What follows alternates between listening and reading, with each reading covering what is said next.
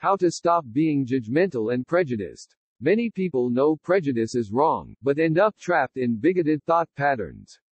Wanting to change is good, as it's important to learn to value people from all walks of life. To start, work on altering your perspective. Learn about the roots of prejudiced thoughts and how you can become more aware of your preconceived notions about others. From there, try to change how you view others. Work on reminding yourself people are more alike than different. Lastly, take steps to expand your worldview. Travel to a far-away place or get involved in your community. Confronting your prejudice. Learn why prejudice exists. This can help you understand the roots of your thinking. Studies indicate people are born with an innate tendency to be drawn to those similar to them and judge those who are different. One study showed a 3-month-old baby preferred people who ate the same cereal she did, and distanced herself from those who did not. Say you are religious and have been married for 20 years. You meet an unmarried couple in an open relationship. As this is different than your lifestyle and preferences, you may have a knee-jerk response that this is wrong. This is not that different than the baby's reaction to cereal. These people have different values and preferences than you. While this lifestyle may not work for you, does that mean it's wrong? Categorizing it in a negative fashion could be a biological response. Say you are religious and have been married for 20 years. You meet an unmarried couple in an open relationship. As this is different than your lifestyle and preferences, you may have a knee-jerk response that this is wrong. This is not that different than the baby's reaction to cereal. These people have different values and preferences than you. While this lifestyle may not work for you, does that mean it's wrong?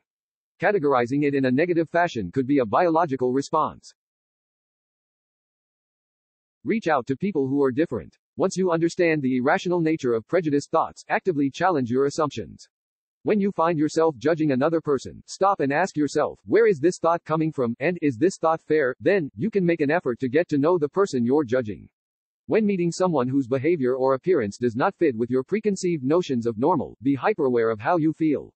Are you making any assumptions? Are these assumptions rational? Are they fair? Instead of passing judgment, reach out. If there's a coworker in your office who has a different religion than you, get to know her.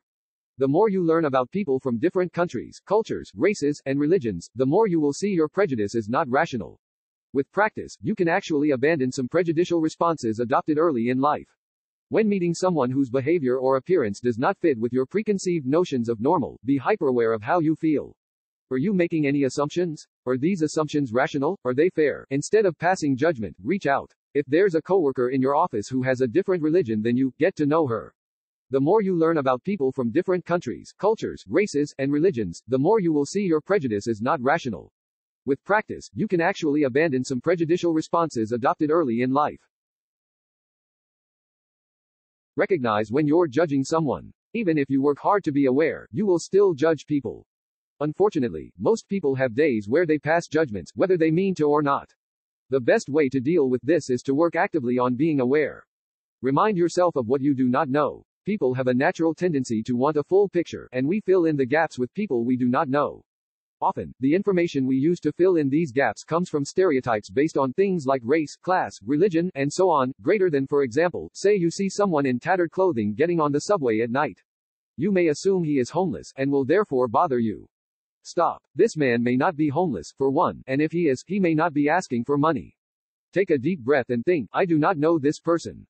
I cannot predict his behavior. Remind yourself of what you do not know.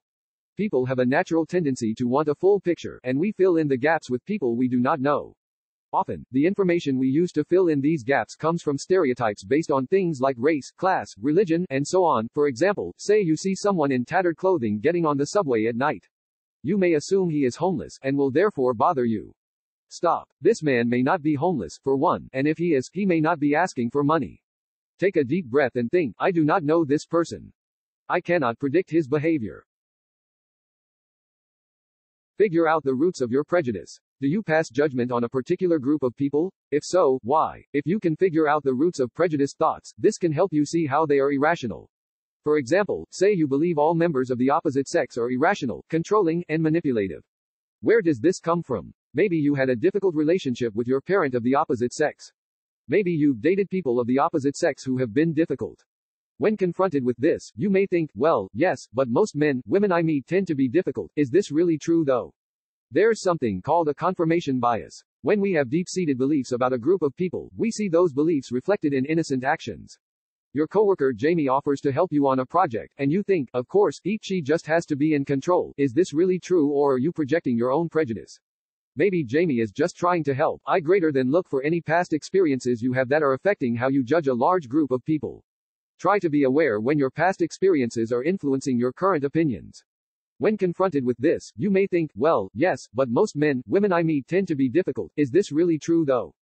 There's something called a confirmation bias. When we have deep-seated beliefs about a group of people, we see those beliefs reflected in innocent actions. Your coworker Jamie offers to help you on a project, and you think, of course, she just has to be in control. Is this really true, or are you projecting your own prejudice? Maybe Jamie is just trying to help. Look for any past experiences you have that are affecting how you judge a large group of people. Try to be aware when your past experiences are influencing your current opinions. Accept your true self does not have to be prejudiced. We all want to believe we have a true self, deep down, that completely reflects who we are as a person. The truth about what constitutes you is vastly more complicated. Just because you have the capacity for prejudiced beliefs does not mean you are doomed to prejudiced thought patterns. You may have some knee-jerk prejudices. These may be innate, or may have been learned over time. While this is unfortunate, should you really define yourself through your impulses alone? Our actions and choices make up a great deal of who we are as well. Your true self is a combination of natural tendencies, experiences you have had, and the choices you have made. If you're actively working against prejudiced thoughts each day, this speaks more to your true self than knee-jerk reactions. Contrary to popular belief, people do have control over their true selves. You may have some knee-jerk prejudices. These may be innate, or may have been learned over time. While this is unfortunate, should you really define yourself through your impulses alone? Our actions and choices make up a great deal of who we are as well. Your true self is a combination of natural tendencies, experiences you have had, and the choices you have made. If you're actively working against prejudiced thoughts each day, this speaks more to your true self than knee-jerk reactions. Contrary to popular belief, people do have control over their true selves.